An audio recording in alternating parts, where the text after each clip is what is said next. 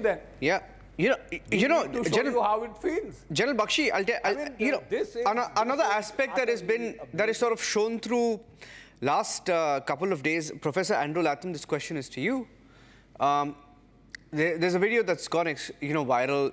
I believe it was from the deposition of Justin Trudeau, where he himself says it was in the form of, that is, the information shared with India was in the form of intelligence. There is no evidentiary proof. That's a very classic video that is being used, right, against people like Trudeau. And many in India also feel that this could be his last dice, even as he tries to desperately cling on to power. How are the people in Canada looking at it? Because there are, if I'm not wrong, at least 3 million Indians in Canada, right? I'm not sure Trudeau is a popular figure among them today. Well, Trudeau is not a popular figure amongst any Canadians these days. I grew up in a suburb of Toronto called Brampton, and I am now a minority person there. Why do you say that? Because the Punjabi population far exceeds the white Anglo-Saxon Protestant population. Although I'm a Catholic, so that doesn't really apply. But my point is this, that there are a couple of constituencies around Vancouver and just outside Toronto that are really important to the Liberal Party of Canada. And that Liberal Party is inclined to turn a blind eye. That's where that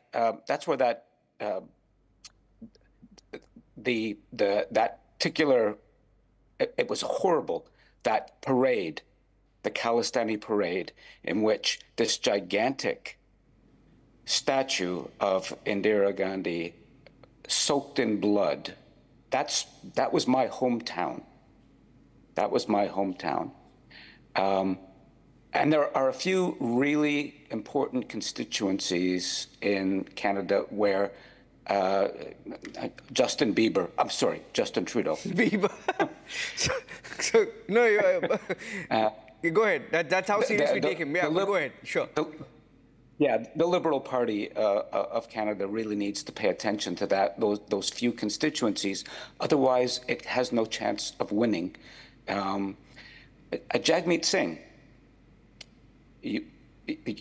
I'm sure everybody who's listening to this knows that there was a minority government in Ottawa, and Jagmeet Singh was the guy that held the Liberal Party's government together. Yeah. And he dumped Trudeau, but not really. I guess my basic point, my underlying point in all of this is that the Liberal Party is entirely indebted to the Punjabi.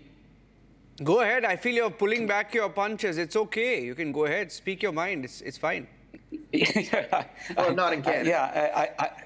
I don't want to be totally obnoxious, but yes. It's okay. Go ahead. There's politics at play here.